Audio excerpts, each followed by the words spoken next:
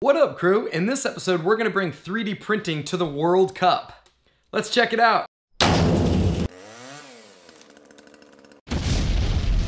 Joe P. Kirchman here, and in this episode, I just wanted to show kind of a little remix that I did to some thinking of 3D printing. Oh, by the way, this t-shirt segment is not brought to you by Brazil.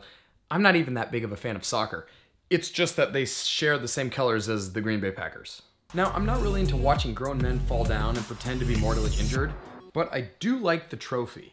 I basically took the FIFA World Cup trophies and I wanted to see what it would look like with a Voronoi style pattern, and this is what I came up with. It looks pretty cool, and it's pretty simple on Meshmixer how to make these kind of patterns. Let me walk you through it real quick. Basically, we import in our model. In this case, I got the World Cup by Ukrainian off of Thingiverse. Once we bring this into Meshmixer, then we're able to edit it.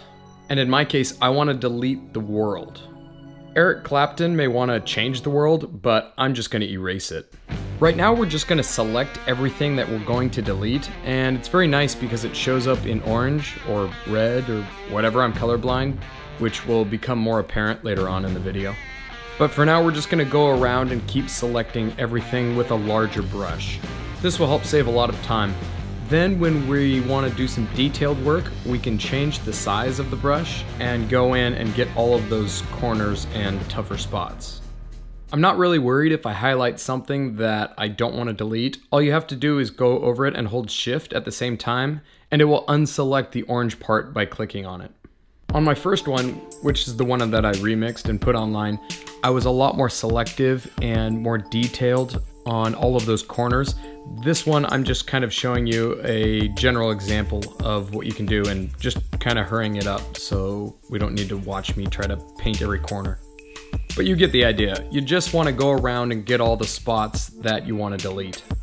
Then you just hit X and it all disappears. Now it's going to leave an open hollow shell, so we want to close that up. Now with something like this, it's pretty obvious to the software that there's a big open shell. So if you just hit Analyze, it will close it up for you. Alright, so if your model has a lot of triangles and is very complex, you want to reduce them by hitting Shift and R to help make it easier to create this Voronoi pattern. And yes, you can even pronounce it Voronoi or Voronoi.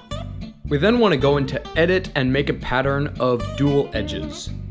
I wanted to make my spaces bigger and further apart, but change the settings and figure out what you like. Then, after lots of computing, which I edited into 1 second, you're welcome, we now have our crazy model without the world.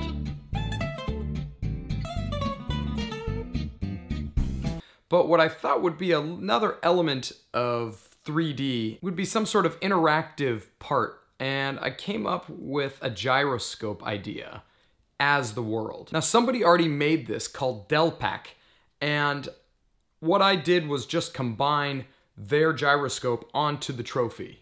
So basically, now that we have the trophy looking the way we want, we just import in the gyroscope onto the same workpiece.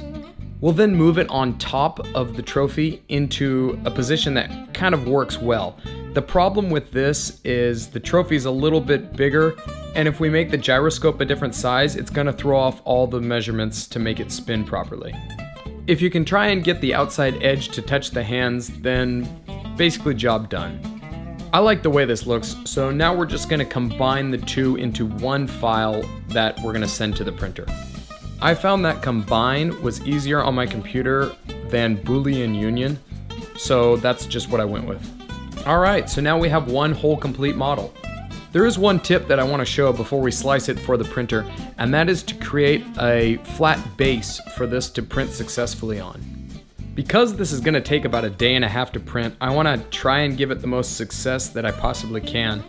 And the best way is to have those first couple layers stick to a raft as big as possible. If it doesn't start out well, then it's probably going to fail only a couple hours into it. So if we give it a plain cut on the bottom, then we're going to have a lot more area that is going to be printing onto the raft and being secure and stable for the whole print. All we have to do is go in and use plain cut on the bottom of this to give it as much area that we can.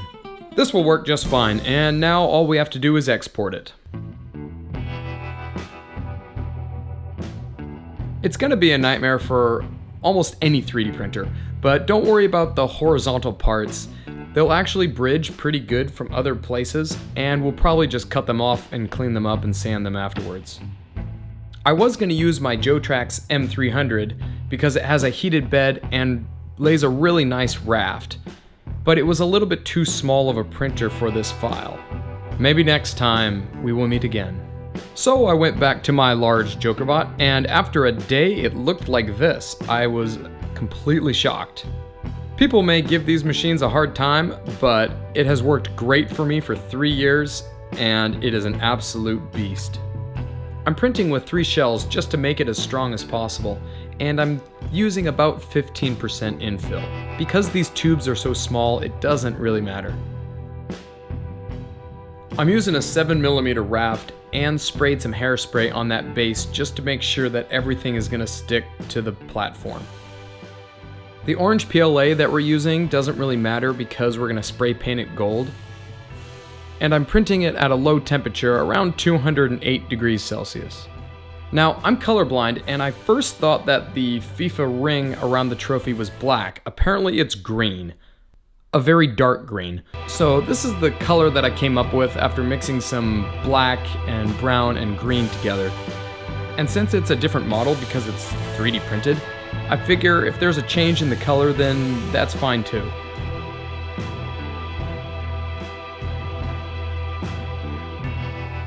After a couple layers of paint and some nails and melting and cutting and sanding and more painting, this is what it turned out to be. The file crashed my graphics card on my computer, but I'll put it on Thingiverse, and if you can print it, good luck.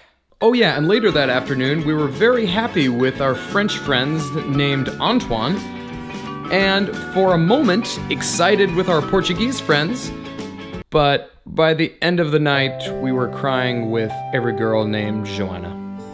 Now, I'm not an advocate of every team gets a trophy even if they lose, but if they had their own 3D printers, maybe they could customize their own foosball tables and play in the off-season.